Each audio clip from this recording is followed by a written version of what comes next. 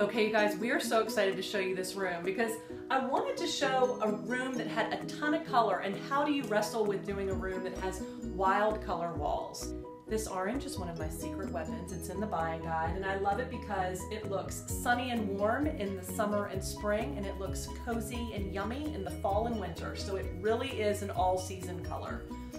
And one of the things I wanted to show you is so often when you do really bold walls like this, people get really scared to use very colorful art. They think that they need to use neutrals, and that's really not the case. And so in this case, we use the complement of orange. So blue is the complement of orange, which means they make each other look better. And so this beautiful piece of art had this really yummy turquoise and some cobalt notes running through it, and I loved it against the orange. This is flawless. I want this piece of art. And then on this piece of art, again, it has some blue notes running through it, these really pretty cobalts running through in the lines, which again are complementary with the orange. So I thought these two were great, and when you're pairing art like this, go ahead and make them both very large scale. Let them have a conversation and a great dialogue across the room.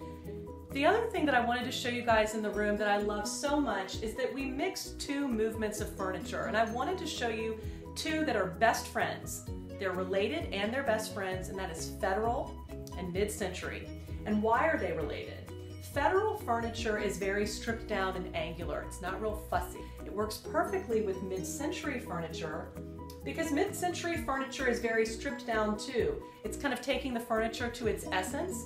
And so these two, when paired with one another, really do look beautiful. And it's a great way, especially if you inherit a sideboard from a relative or something like that, it's a great way to start giving it a little bit of a modern breath of fresh air. This is a reproduction and so is this, but I love these two together. The next thing that we did was we went really bold with the chandelier, and why not? The room already has a lot going on in it, and it could stack up to the orange. So they're kind of having an equal balance in the room. You don't have to kind of wimp out with the chandelier, just go for it. And then with the rug, I wanted to introduce something in the room that felt a bit more whimsical, a bit more modern, and I also loved that it had this almost oval shape that echoed the shape of the table. So this was something that was happening in the room that I thought was really beautiful, and you may not even notice it when you walk in, but it was very carefully considered. The next thing that we did was I love putting art floor to ceiling. And so this is one of our favorite artists. She's in the buying guide as well. But I thought, let's just make this, instead of having just one or even two, let's make this run the length of the room. It's so interesting, and it's kind of a great conversation starter.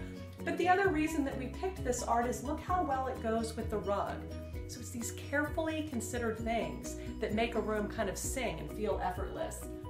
And the next thing that I wanted to show you guys is this amazing table. So even the plates are fused patterns together. They look like two different patterns that have been matched up. Everything is kind of hodgepodge together, and it feels effortless and artistic, and I love this trick and hope you guys will try it in your dining room as well. So we're obsessed with this room. We hope you guys love it. It was so easy to throw together, and I think you guys are going to have fun playing with these pieces in your own house.